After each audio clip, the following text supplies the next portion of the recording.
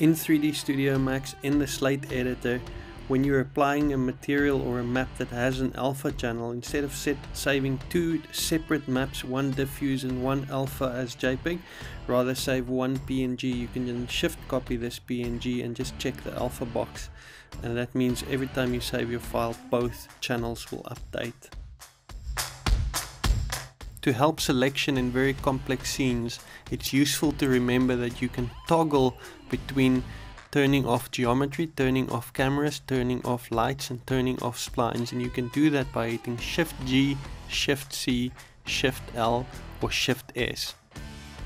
Max has a render to map function in its slate editor. If you are compiling complex materials as a diffuse channel, or for that matter any other channel, it is resource heavy. My recommendation would be to use Max's built-in render to map function.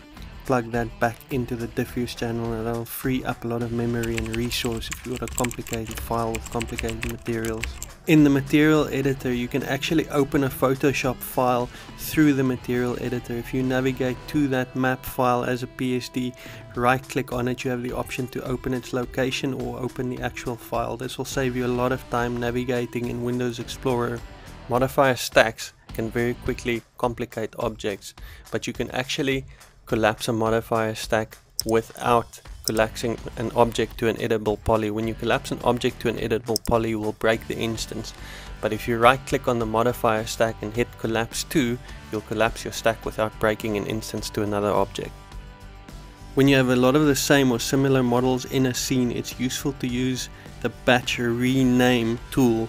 Check numbered, and this will distinguish between common name but individual numbering for objects in your scene.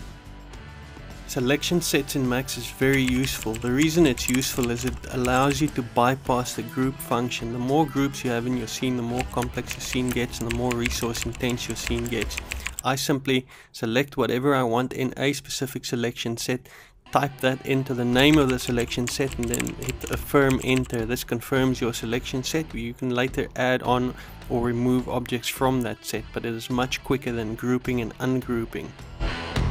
There are two different selection modes in 3D Studio Max, window and crossing. Crossing will select everything that crosses the cursor or the selection area, whereas window will only select whatever is fully enclosed by the selection barrier.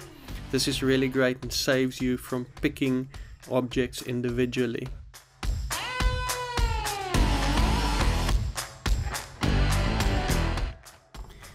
Not everyone knows about the batch render function in 3D Studio Max, and it's an incredibly useful tool. It allows you to get up for 10 minutes, go have a coffee, go and rest your eyes, while 10 or 15 or more renders are running consecutively.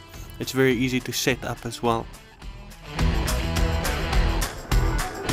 If you want to apply one material to one object but have that material instance through to all the instances, make sure that you check the propagate materials to instances button in Max. This is a very useful tool that you save a lot of selection time, not having to select everything you want to apply materials to.